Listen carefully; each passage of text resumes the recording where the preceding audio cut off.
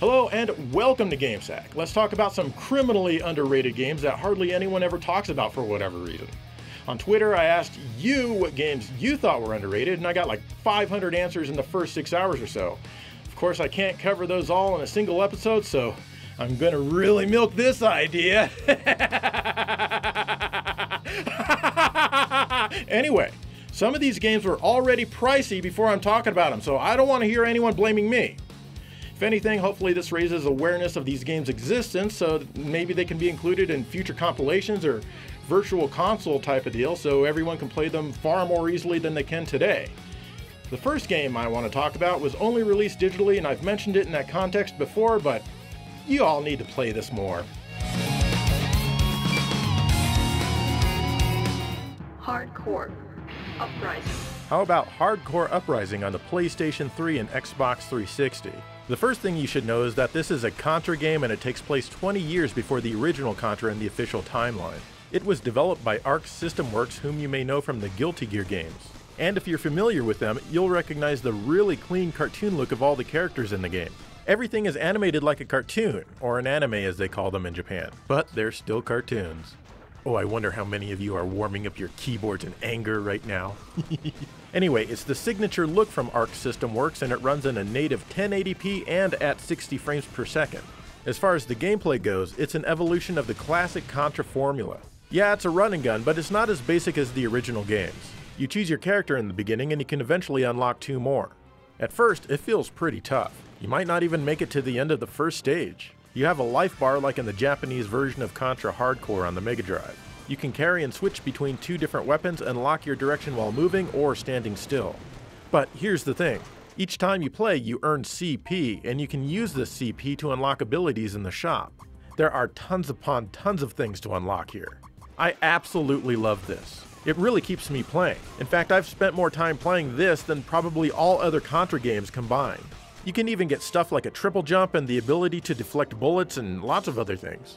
It gives me a reason to keep playing, and yes, it can be a little grindy, but honestly, I don't mind.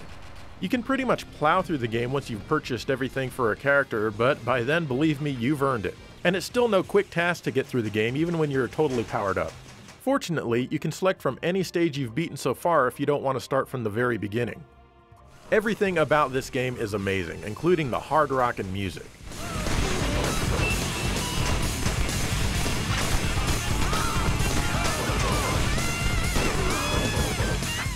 The only thing that could make it better is if it were available physically. Well, that, and I'd like it if there were a few organic bosses and enemies in the game instead of just everything being mechanical. I think the reason this game gets no recognition is because it doesn't have Contra in the title. I guess they wanted it to fly under the radar and be relatively unknown. The honest answer is that they wanted Hardcore to be its own sub-series. But come on, they still should have included the Contra name. I mean, they've put the official Contra name on many lesser games. Regardless, this game really does need more appreciation.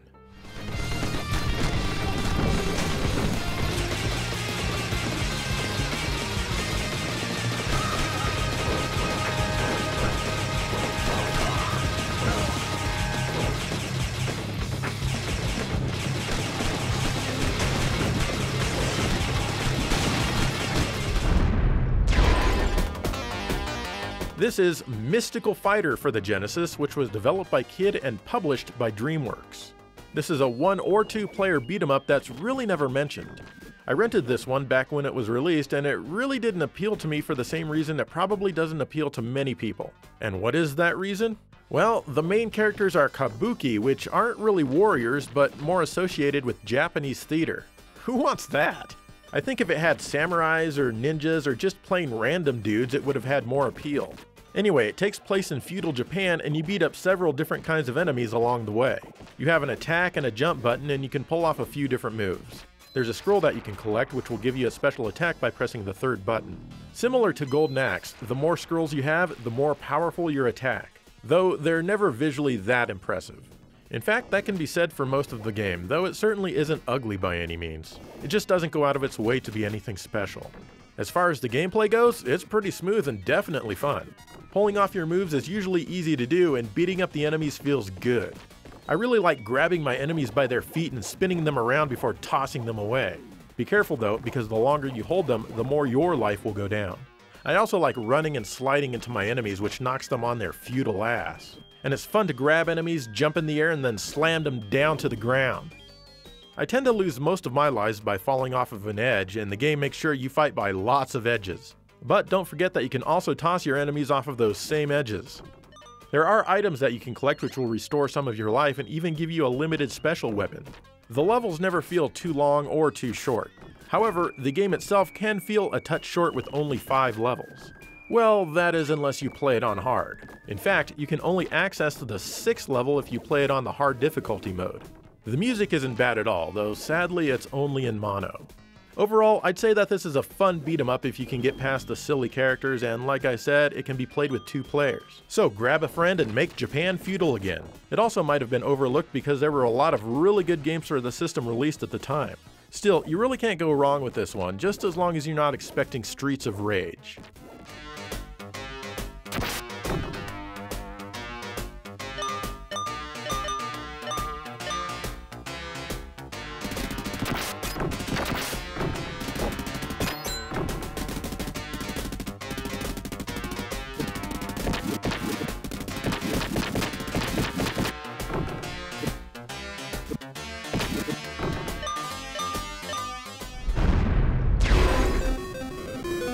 Another game that suffers from a similar identity crisis is Kabuki Quantum Fighter from HAL for the NES. Basically, your brain has been scanned into the computer or something and you end up as a fancy kabuki because your great-great-grandfather was one. That's really the only reason for the kabuki-ness in this game. Well, actually, the Japanese version is meant to promote a film called Zaipang which had kabukis, and they kept all of the character graphics here. Nonetheless, you are a kabuki and therefore you have zero appeal to Western audiences. This is a side-scrolling action platformer where you can attack with your kabuki hair. If you crouch, you can do a kabuki punch. You can also select from different kabuki weapons with the select button, similar to the first Batman game on the system. As long as you have some kabuki chips in your kabuki chip meter, you can use them. After most stages, a new kabuki weapon will be added to your arsenal that's more powerful, but they eat up more kabuki chips each time you use them. Lastly, you can climb some walls and ceilings as well as hang and jump from certain objects. In fact, you'll be doing a lot of this, so take the time to absolutely master it, because this game wants you to fail. It requires very precise platforming skills. In fact, precise platforming and timing is basically all that Stage 3 is. I really like it, except for these dumb ice blocks here and there. You've got to be good, and really I recommend playing on a CRT if you can, because lag isn't going to help you here.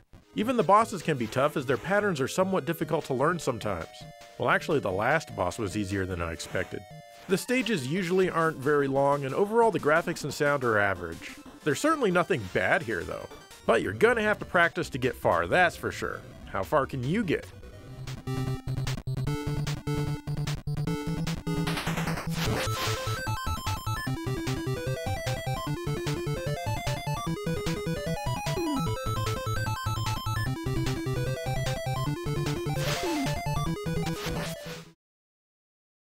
This next game is underrated, and it even uses a ninja instead of a kabuki. In fact, it says ninja right in the title.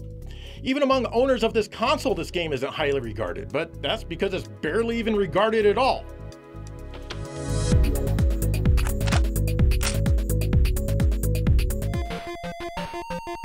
Here's The Ninja on the Sega Master System. This is a very early game for the console, and basically it's an overhead run and gun, just without any guns. Instead, you're a ninja who throws a bunch of knives. One of the buttons on the controller allows you to fire in the direction that you're facing, while the other button makes you shoot straight up no matter what.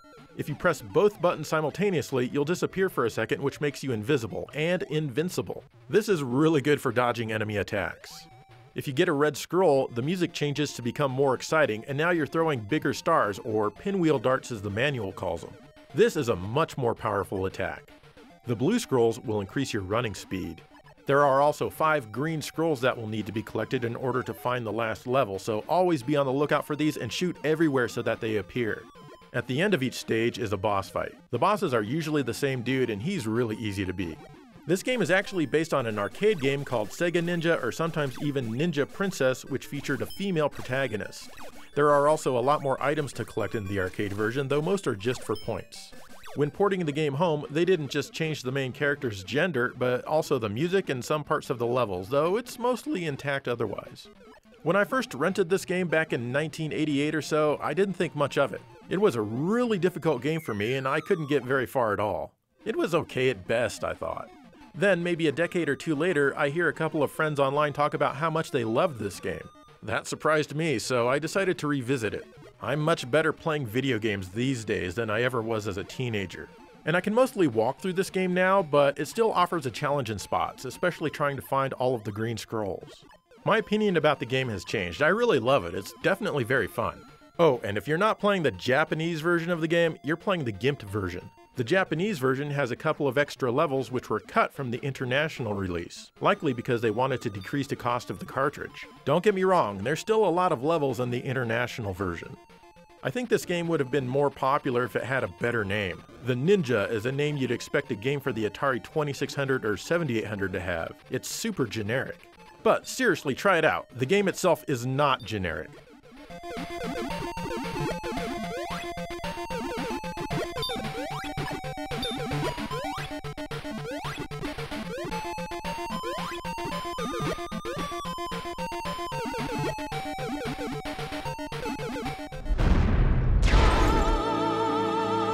This is El Shaddai, Ascension of the Metatron, which was released on the PS3 and Xbox 360. This is a hack-and-slash style action game mostly. It's got flavors of God of War and even a super small dash of Devil May Cry. Story-wise, it's kind of the opposite of Dante's Inferno. You're on a mission to bring the fallen angels back to heaven. As you take damage, you lose your armor, but of course there are power-ups to help you get it back. If you die, you can tap the jump and attack buttons together quickly to revive. You can also absorb red flamey things. According to the game, these help raise your abilities. You have 3 different weapons you can use. You can steal them from enemies after delivering enough damage to stun them for a bit, or you can get them from certain icons here and there. The first is a blade type of weapon called the Arch. This is probably my favorite one to use since it's so fun. The Gale is a weird thing that shoots projectiles, and honestly it's kind of a pain to use. I really don't like it much at all. The last one is called Veil, which is more of a melee type punching attack, and it's super strong. Of course, each weapon has its advantages against certain types of enemies. There are plenty of different moves that you can do with each weapon as well. This is one of those games where you need to wait for the animation to finish before you can do anything else. It's one of the calling cards of this particular generation of games, I think, though certainly not the only one which has this issue. The enemies have this issue as well, so it can be tough to escape their attacks if you're caught in one of their animations. It doesn't bring the game down much, and it's still extremely fun to play. It's also really confusing at times. Like here, it's showing the credits, but I'm supposed to be fighting my way to the right. It took me a little bit to actually figure this out. And as you've likely already noticed, the game's visuals are absolutely outstanding. The stylistic design is second to none, and at no point does the game ever look boring or average. There are lots of 2D segments interspersed throughout, and even these are a sight to behold. There's an amazing use of color, and it's just all around very well done. The music and sound are also done well, with lots of choirs and the like.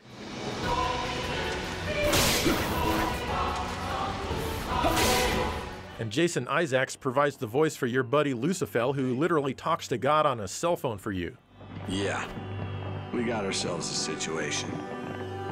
We just gotta trust him. Okay, talk to you later. The game itself can get a touch repetitive, but I always found myself wanting to get further and further just to see what the next area looks like. I'd really like to see this game remade with 4K visuals running at 60 frames per second on the PlayStation 5 or the Xbox 2Y or whatever they end up calling it. I think a lot of the reason this game isn't spoken of very much is its name. A title like El Shaddai, Ascension of Metatron isn't exactly something that'll stick in your memory. I don't even know why it has a subtitle. That only serves to cause more confusion. It was originally going to be called Angelic, which I feel is a better name. Not the best name, but definitely a better name. Oh well, it doesn't matter now and there's nothing we can do about it. Just be sure to check this crazy game out. You could clear this in 7 hours, if you're good enough.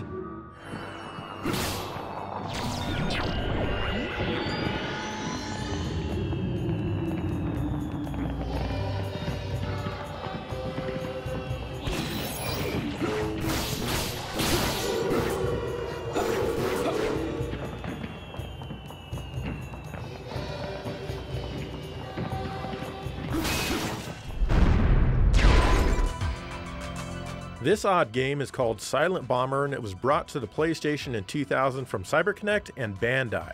This game feels like a cross between Bomberman and maybe Burning Rangers? I'm not sure where the Burning Rangers vibe comes from, but it's definitely there. Maybe it's the people constantly talking to you, or the aesthetic of the character, or all the fire. Otherwise, it plays like you'd expect a Bomberman action game to play. You're a dude who runs around and your main attack is dropping a bomb on the ground. You detonate it with a different button, but you've got to make sure you're clear of the blast area if you don't want to get hurt. You can also hold the button down to lock onto enemies and toss a sticky bomb at them and then blow it up. You have secondary powers like napalm and paralysis, which you can use the same way as you use your bombs. Be careful though, as you only have a limited number of these. You can also jump and dash. At first, you can only lay down 2 bombs at a time, but as you collect more and more E-chips, you'll be able to drop many more simultaneously. The enemies come at you non-stop, so really, you want to keep moving. Just run past them, lay a bunch of bombs, and then detonate them. The controls take some getting used to since you need to use 2 different buttons each time you attack, but it doesn't take too long. It gets pretty fun and action-packed, that's for sure. You'll often have specific targets that you need to take down before the game lets you move on. The stages can get pretty big and you only have 1 life. And the bosses have life bars, which is a good thing because these fights can take a while. The graphics aren't anything special for the system, in fact they're quite bland and colorless. But they get the job done, I guess, and that doesn't mean that you won't have fun. The sound and music are good, but again, nothing exceptional. There's also some full motion video with some cheesy CG between some of the stages if you're into the goofy story. And the story can be summed up with this line. My only duty is to destroy my designated target. I'm concerned with nothing else. I mean, that's really all you need to know. When it comes down to it, this is an awesome game that could perhaps use more checkpoints and color. It came out when the Dreamcast was already making everything else look bad and the hype for the PS2 was gearing up. Check it out.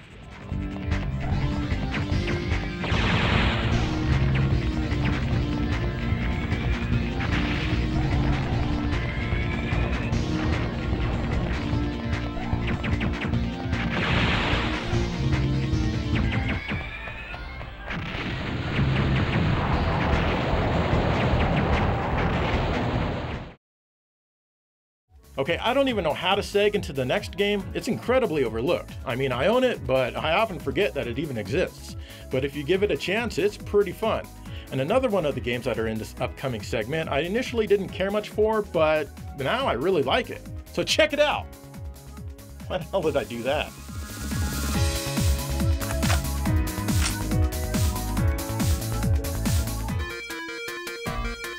Another game you rarely hear anyone mention is Marvel Land on the Genesis from Namco.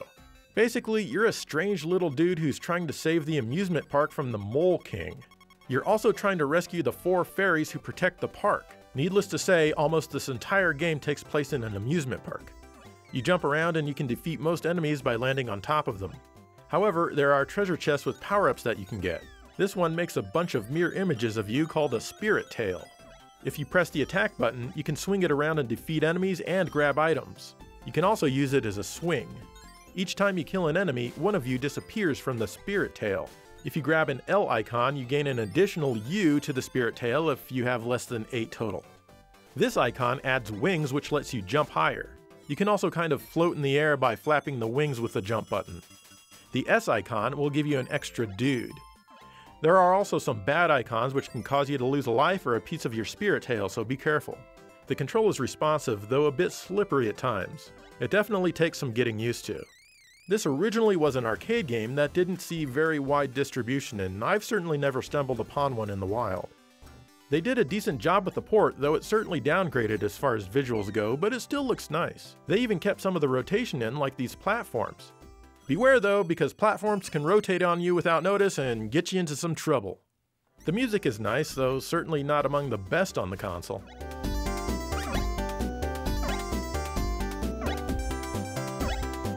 Memorization is key here, and fortunately you have unlimited continues as well as a password. It's easy to keep trying and trying until you get it right, if you have the patience. There are 4 worlds with 7 stages each, not counting the bosses. In many stages, you can find warps to other stages or even different places in the same round. These can be essential sometimes, so be sure to remember where the best ones are. The boss stages are all unique and don't feature a typical battle. Instead, you need to play their little minigame. I like the bonus stages after you beat a boss since they feature a bunch of characters from different Namco games. If you're up for the challenge, I definitely recommend this one.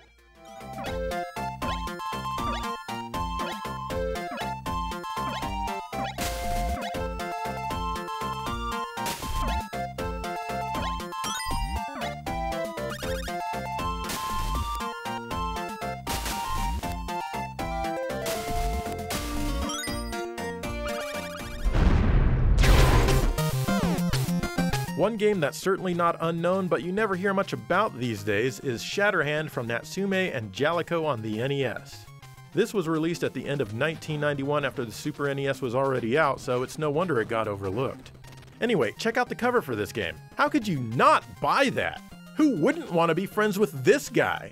The good news is that you get to play as him and experience a typical day in his life punching things to death with his bare fists. That's right, fisticuffs are your favorite method of attack, and that means your range is short. The bad guys don't care though, and they'll constantly shoot at you. After you get past the intro stage, you can choose from the next 5 areas, Mega Man style. As you wander through each stage, there are boxes that you can punch open. Sometimes these contain the Greek symbol for alpha or beta. You can change which symbol they represent by punching them because punching is how you deal with every facet of your life. Once you collect 3 of these, a little robot buddy comes down and helps you out for a while. And depending on the order in which you collected the alpha and beta symbols, you get a different style of robotic attack. There's a total of 8 different attack styles, and it's always fun to see what a new combination does. You can also collect coins from boxes and defeated enemies. You use these at various platforms which can affect you, and the price is listed right on the pedestal. 100 coins changes your color and doubles your attack power. Since most enemies take tons upon tons of hits, you absolutely want this. 300 coins restores your health bar. These are often found right in the nick of time. Lastly, 2,000 coins will get you an extra dude, and you'll probably be needing this too since the game is no cakewalk.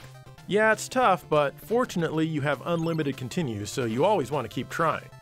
I really like the graphics in this one, they're very detailed. One of the stages even has some nice parallax scrolling. Sometimes a stage will throw something crazy at you, like flipping upside down. This will remind you a lot of Metal Storm if you played that one. You can also climb fences, and it can be a little awkward to fight enemies this way, but it doesn't take long to get used to. The music is good and it never gets on your nerves, but it's nowhere near as good as some of the classics on the system like Batman or Mega Man 2 for example. But honestly, the game itself deserves to be ranked up there with the likes of Batman, or at least well above the likes of Bayou Billy. The only real change that I'd make is to reduce the amount of damage that the normal stage enemies can take.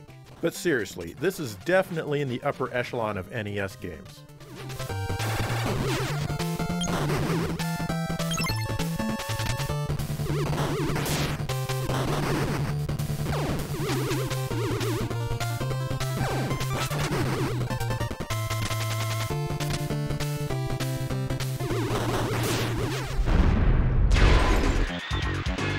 Finally is Super Adventure Island 2 from Hudson on the Super Nintendo.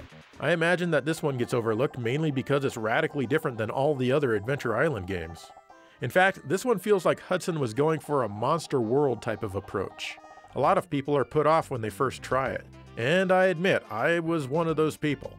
But at the urging of some viewers, I've revisited it, and you know what? It really is worth playing. Basically, you're honeymooning with your wife whom you just rescued from the first Super Adventure Island game. Suddenly, a storm happens. You both lose your memories and wash up in different places. She gets kidnapped and, yeah, once again you have to rescue her. This one is kind of RPG-ish with money to collect and even random battles. There's an overworld where you make your way to new islands on a raft. This is where the random battles happen. You don't have any experience to gain, just coins and potions to collect. Sometimes a random battle won't even yield any tangible results. Honestly, the random battles don't really do much for the game, but at least they're super quick. There are plenty of places to visit on the map, ranging from entire islands to single rooms. You'll eventually find and be able to equip weapons and armor. Each island stage is large and very cryptic, needing you to eventually gain an ability or move a switch to proceed. As you may know, I don't really care for puzzle platformers, but I don't really consider this to be in that genre. It doesn't overdo it to death like the recent Monster Boy does. It's just right and not annoying at all. The toughest thing is remembering where these places you previously couldn't get to were because you'll need to do some backtracking. The action is fun and responsive. The biggest issue is that the enemies respawn once their initial place gets even a pixel off the screen, but it's never overwhelming or anything. The visuals are done quite well with plenty of nice colors. Even the music is great in both composition and sound quality. Highly listenable stuff here that doesn't overuse reverb or sound muffled in the least.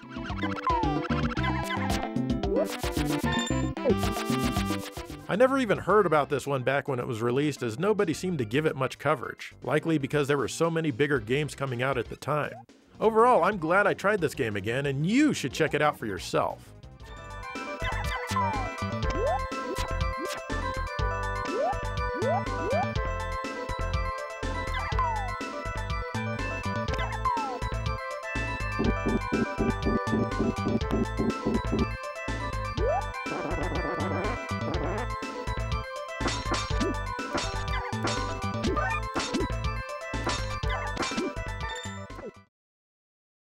Okay, so those are 9 games that are criminally underrated that need more attention and love.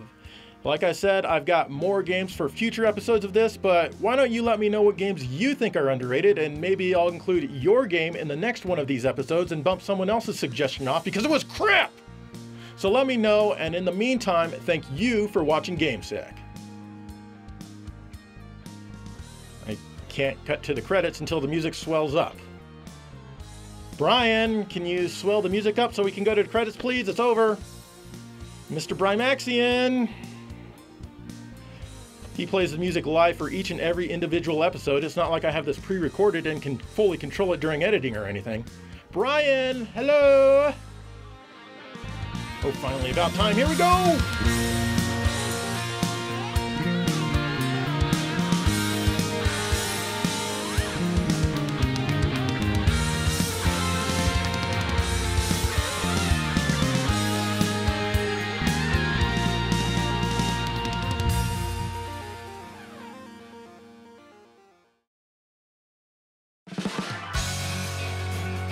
A couple of people recommended Tube Slider on the GameCube as a criminally underrated game.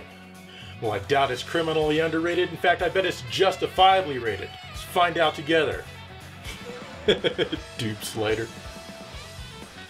Let me just slide this into the GameCube's tube and get this going.